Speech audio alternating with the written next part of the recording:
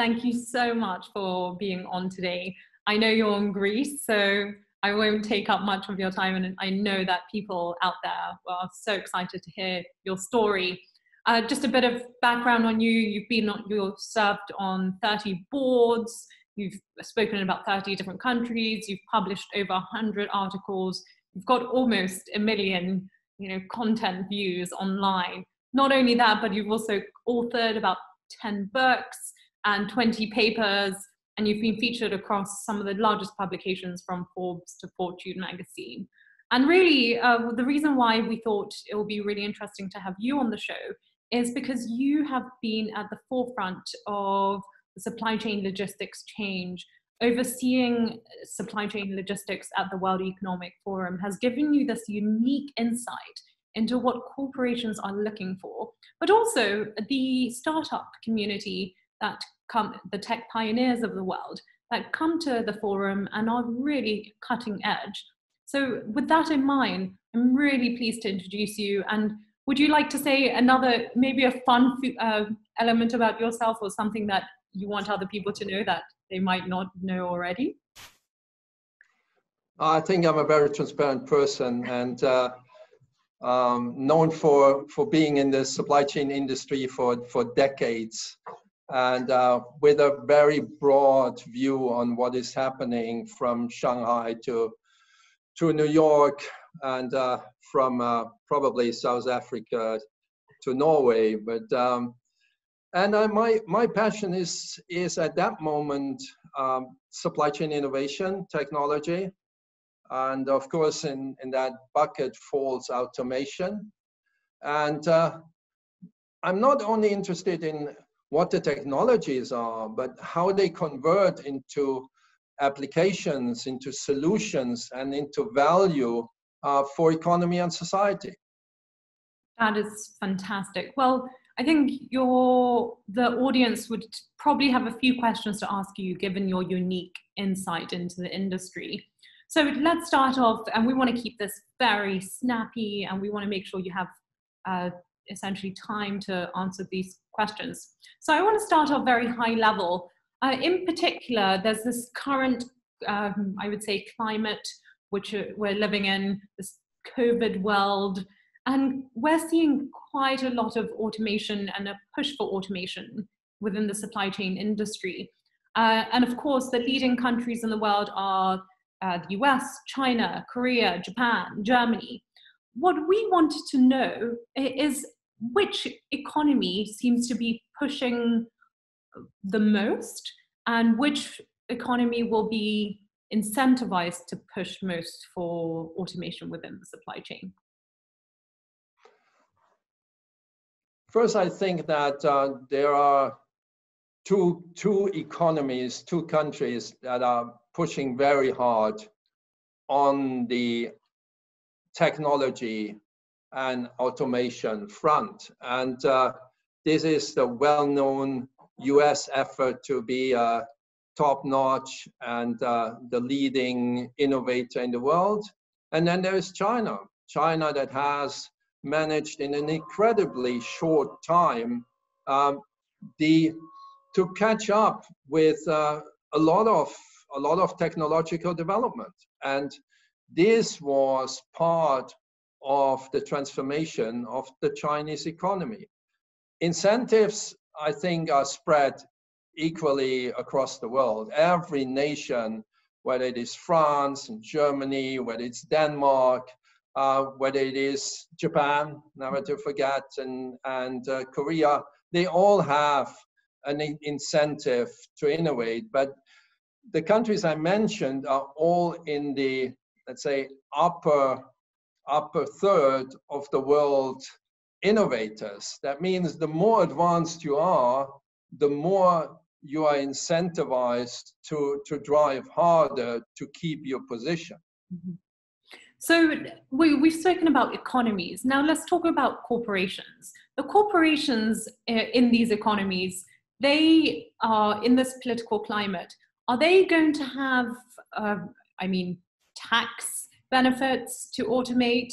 I know this is quite a controversial question, but are they going to be incentivized to suddenly spend 5 million in the next, quarter just on automation. Can you give us a bit of an idea quantitatively how much investment is going into automation within the supply chain for the large corporations out there?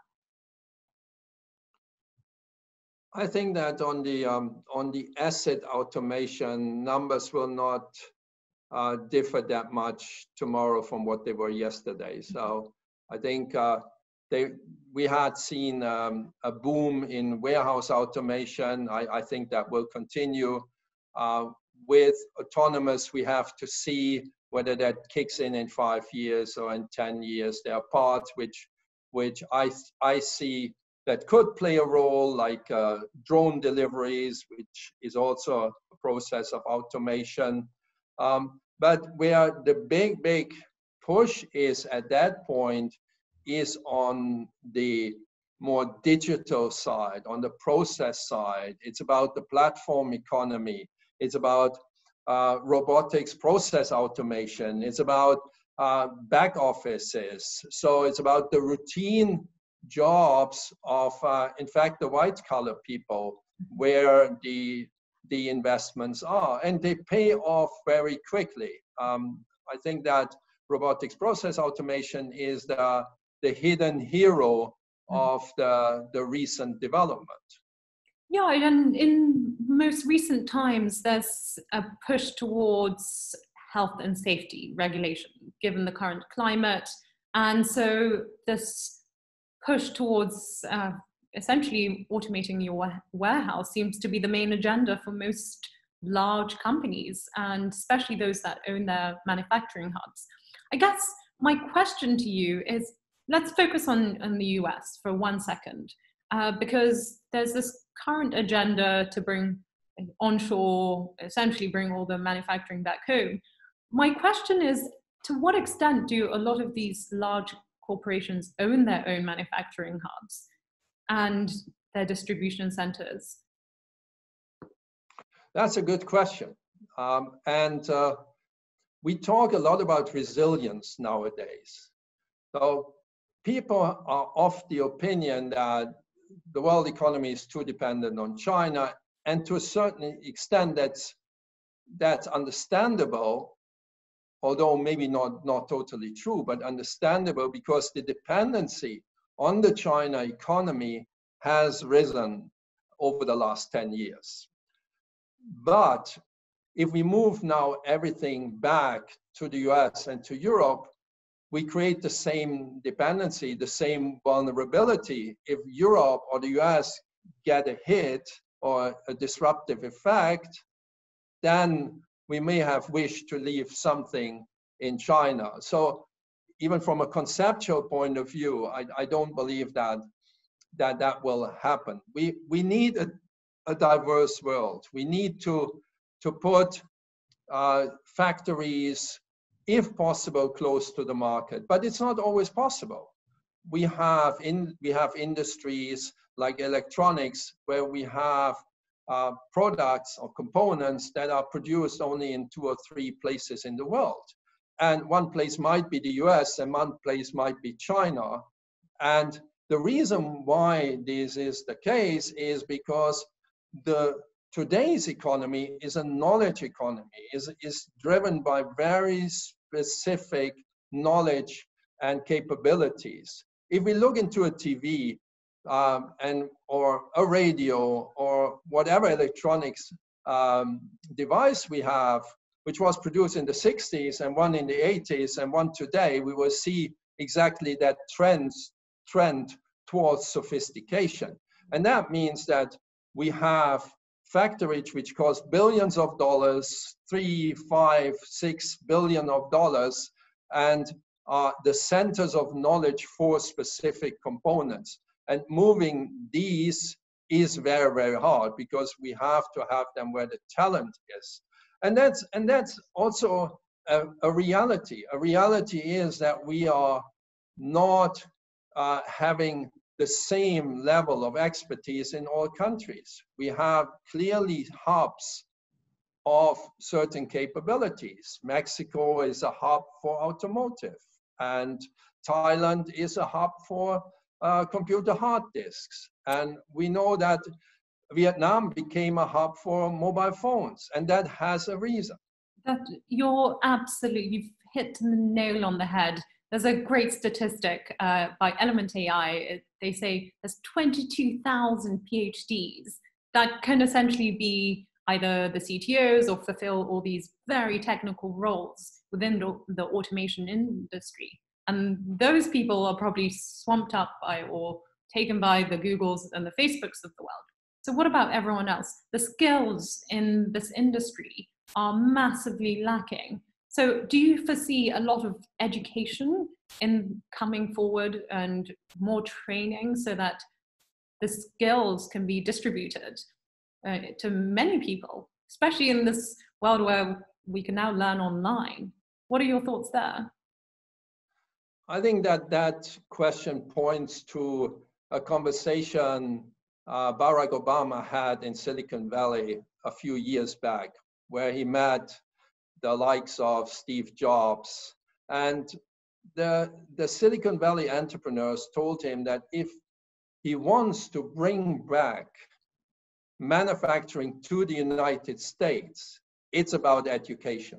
Mm-hmm. And I think you're hitting here a very important point, because in the whole debate of relocation, I haven't heard that much about building the capabilities, training the people, investing in education.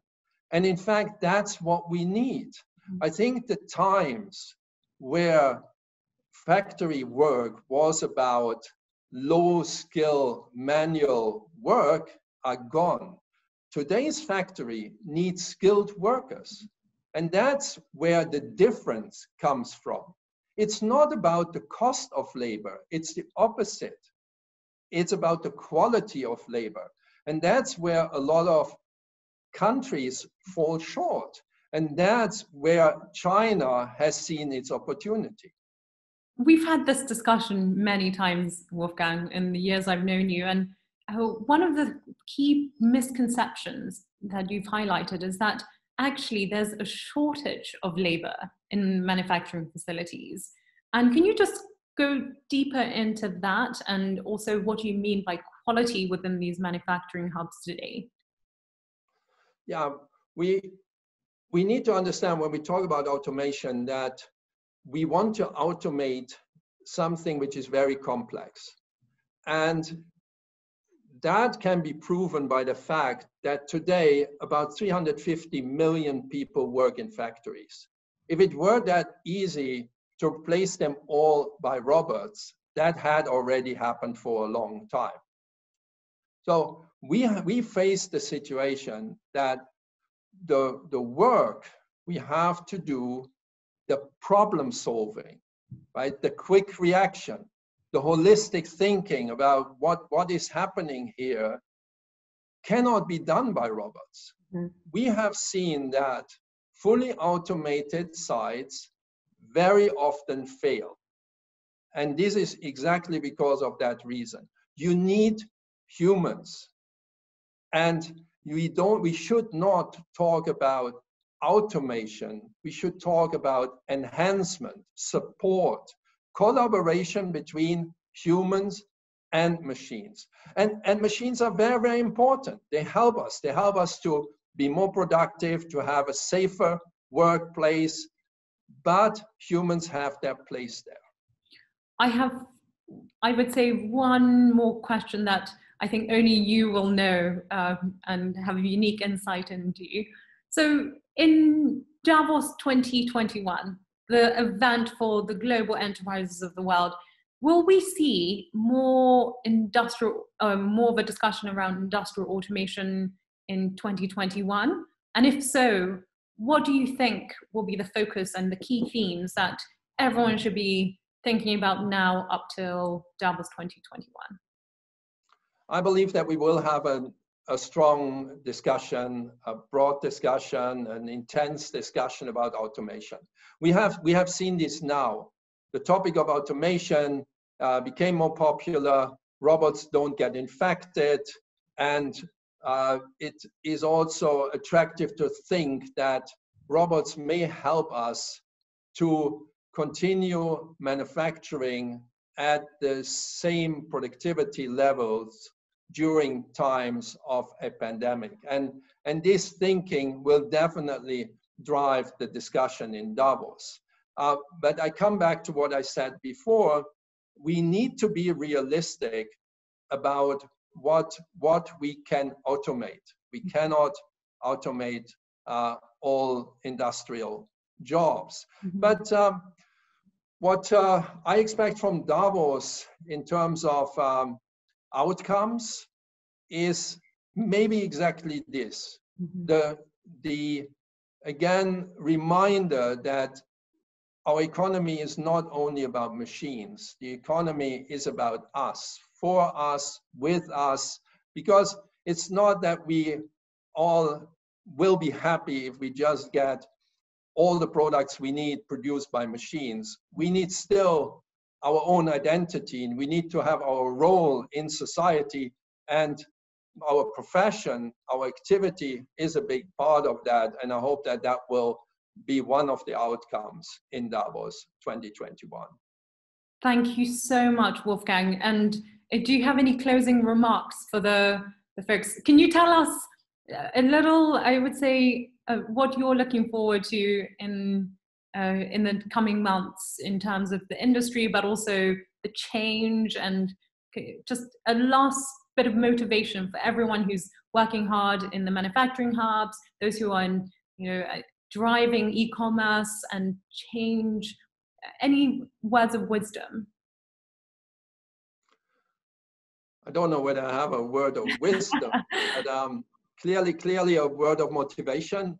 I can share that I was amazed and impressed by the resilience of the supply chain.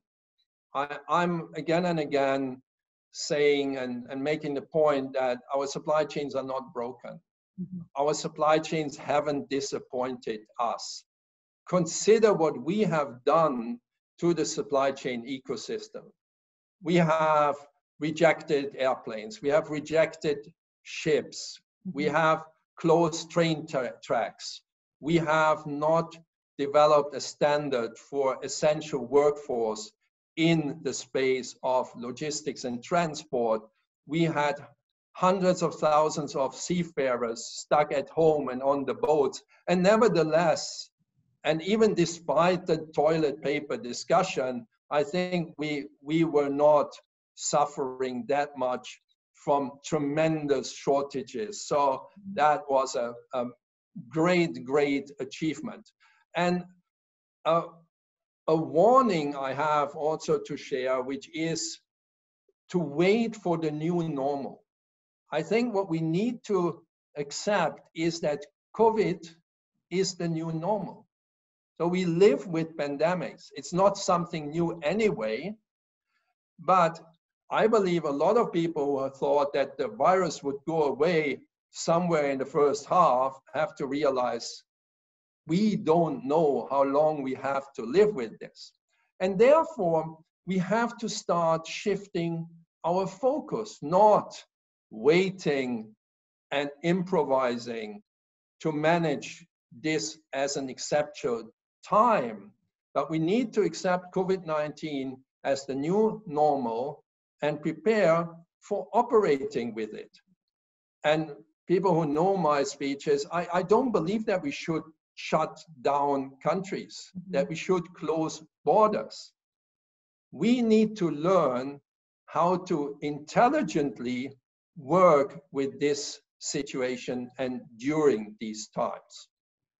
Thank you so much, Wolfgang. What an incredible time to be in the industry, and so grateful for your time today. Enjoy the rest of your stay in Greece, and I'm sure we'll have you back on here in this new normal world. Thank you very much. Have a great day. Thanks for the invitation, T.